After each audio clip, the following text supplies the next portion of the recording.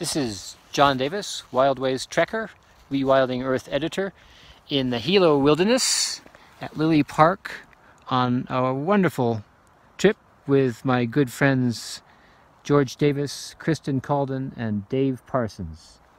We have come here, led by Dave, to look for sign of lobo, of Mexican wolf. We have found a lot already. We've found tracks and scat many places.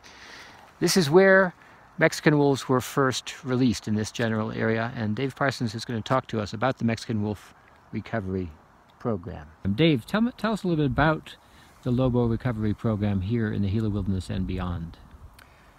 The first releases of the lobos in the Gila Wilderness were in the year 2000. Those were not the first releases to the southwest. Those took place in 1998 over in Arizona, and more releases over there in 99. And for the first time we got the authority to release wolves in the Gila Wilderness was in the year 2000. We packed those wolves in here on mules to abide by the wilderness rules of not using mechanized transport. We got the wolves in that evening. The rest of the crew left that next morning, and I stayed in to be the person monitoring those wolves to see when they came out of the pen. And they came out pretty quickly, actually, within a couple of days. I was sitting in camp in a chair much like this, just enjoying the evening. It was late dusk, almost dark, when a very close range, loud howl came off the hill right next to me, taking my breath away more or less, but reminding me that they in fact had left the pen.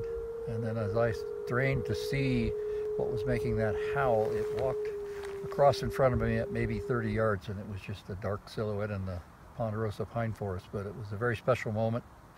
That was the first time wolves had roamed free in this country in probably 50 years.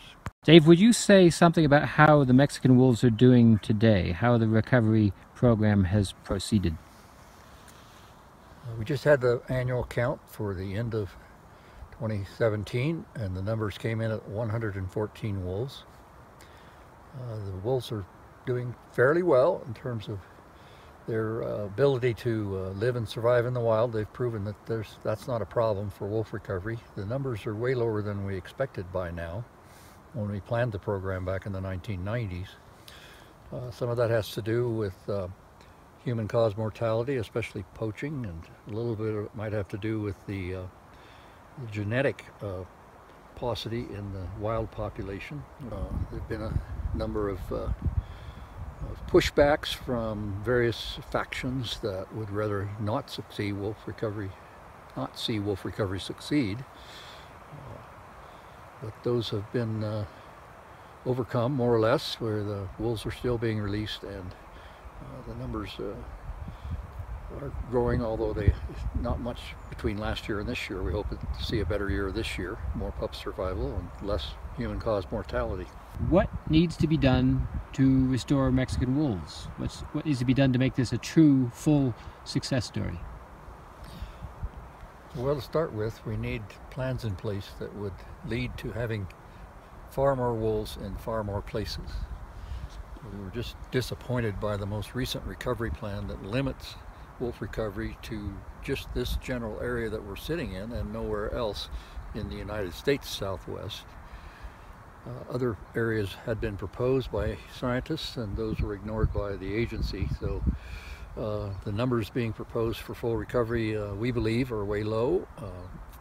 Lawsuits have been filed over the legal and scientific sufficiency of that recovery plan, as well as an earlier rule that was put out in 2015. So we need to get the agency to use the best science that's available to get the numbers right on recovery.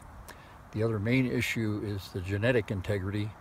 The wild population is highly inbred genetically, whereas the captive population has a great deal of genetic diversity left that has not been successfully placed out into the wild. There are new proposals to try to get more wolves out with the right genetic makeup from captivity, but again, that's being pushed back on by various factions that would rather not see the program succeed. We need to put pressure on the agency to make sure that The more wolves with more genetic diversity out. The other critical issue is getting a handle on the human-caused mortality and the poaching rate on wolves. Better law enforcement, better rules in place for prosecuting people who shoot wolves would be one path to hopefully lower human-caused mortality.